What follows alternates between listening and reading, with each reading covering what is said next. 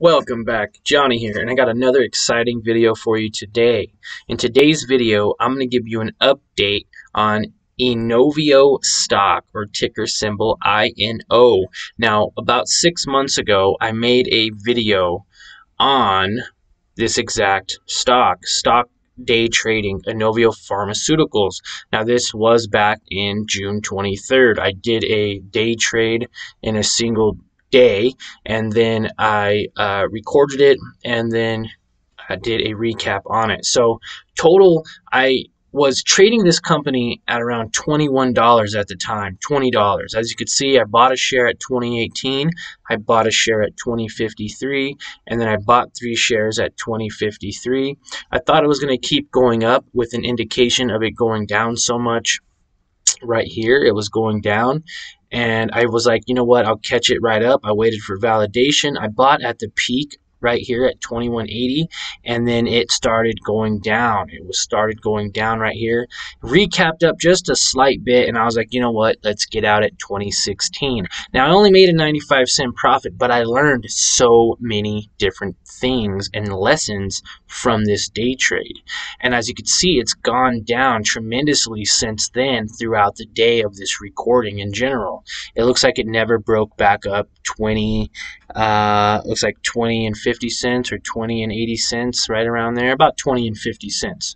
So it never broke up above that for the rest of the day. Now, in the comments, you guys said, you know, why would I trade such a bull company? This company is going to be worth $35, $40 and you know, in number one. Why would you trade it? What's the point of trading it, basically? And again, it wasn't necessarily a company to hold long term. And it was just a simple day trade. It was something that I identified that had potential to get some gains, and that's what I did.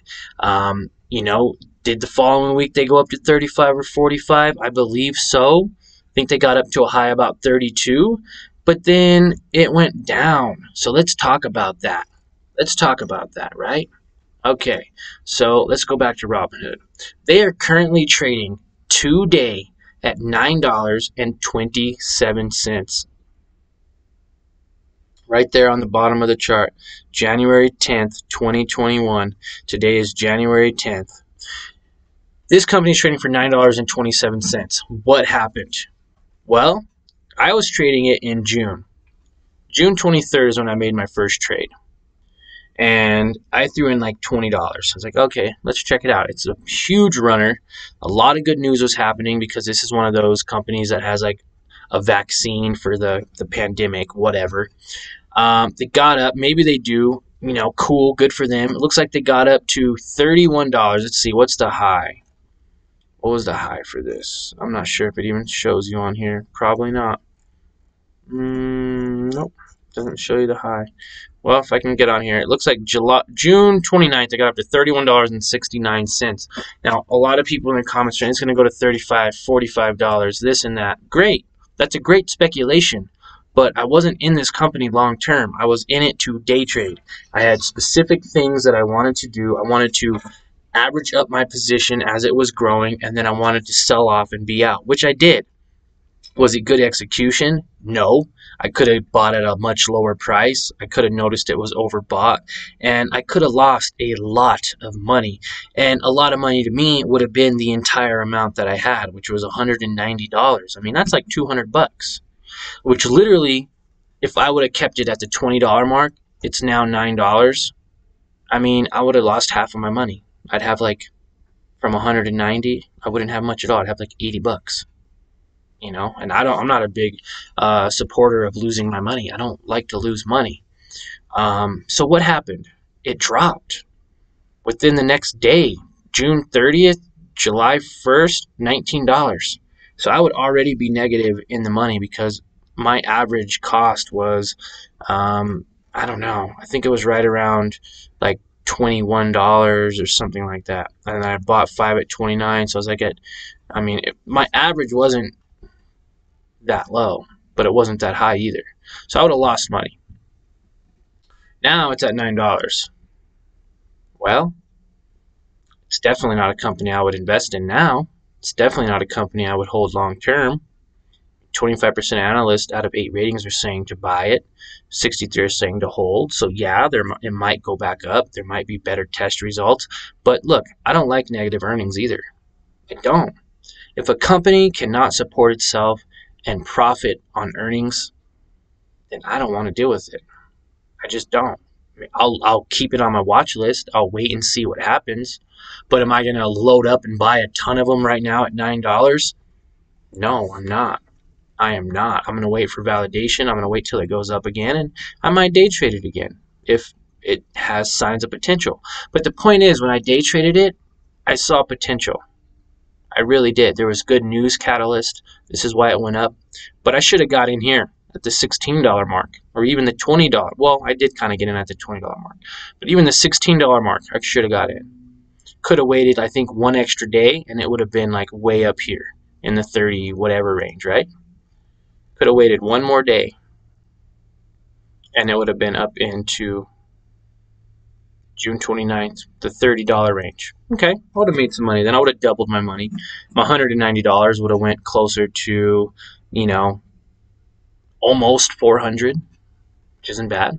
You know, say 360, 370 conservatively. So that would have been a nice trade, right? In a day or two, a swing trade. But see, I wasn't going for a swing trade either. I was going for a day trade. I didn't know what was going to happen. And the point of this video is to give you an update on where this company is now. They're not doing very well. And it shows my setups, how I day traded and averaged up. Should have sold at the 22 mark. Didn't. I could have locked in probably closer to, you know, maybe $10, something like that, 10 or 20 bucks, which would have been really nice. But I bought more here, and then I sold. But I knew to sell. I wasn't like, well, let's wait and see. It's going to go up again. I was like, gut feeling says it's going to drop, and it sure did. Now, I could have turned it into a swing trade and sold it at the $25, $28, $30 mark. But what if it never would have went up? What if it didn't go up on January 23rd from the 21 I was trading up to here? What if it just straight up just went poof, right down? And I would be holding a $200 position with the 50% cut, and I'd only have about $80.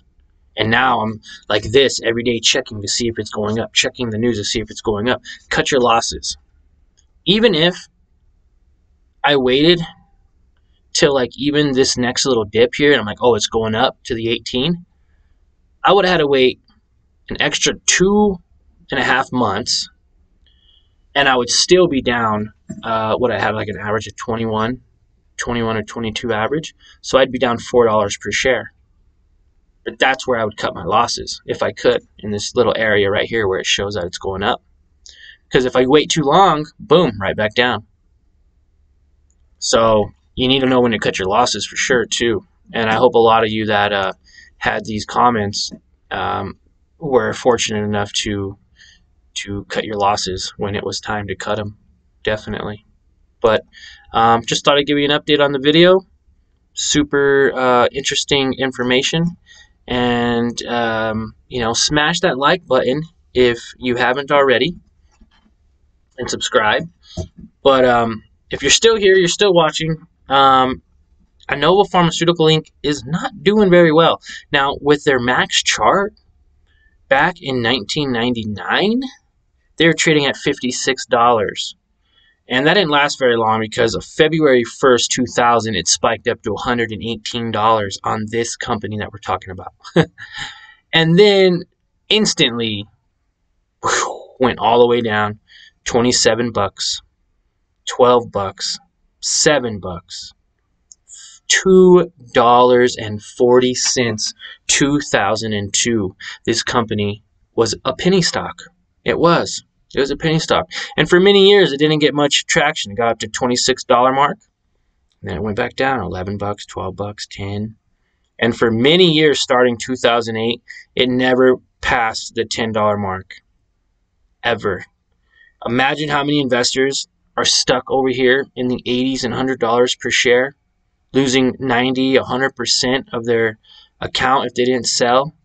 And they're spending all these years, 15, 20 years, hoping that it would go back up. And they catch a little break here at the 26. But even the $30 mark, if you were invested way up here in the hundreds, or even in like the 70s, I mean, $30 ain't nothing. That's still 50% cut.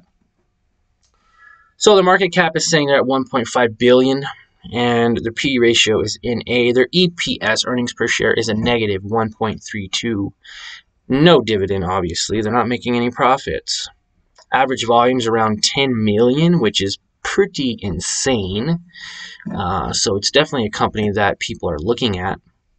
And 4 days ago, Inovio ad vaccine deal is a positive but not a game changer. Analysts say, what do you do? I don't know. I don't know.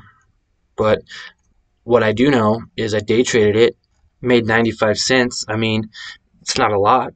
So I think that's barely even 1% of the $200 I was trading. I mean, not even 1%. It's half a point. But it's all about learning. It's all about education. It's all about just getting involved and trying it. If I never would have tried it, I never would have did it. And now I know more from it, and I can't wait to do more day trades now. But that's a recap and update on INO, or Inovio Pharmaceutical Inc. If you like this video, please smash that like button, and you guys have a great day.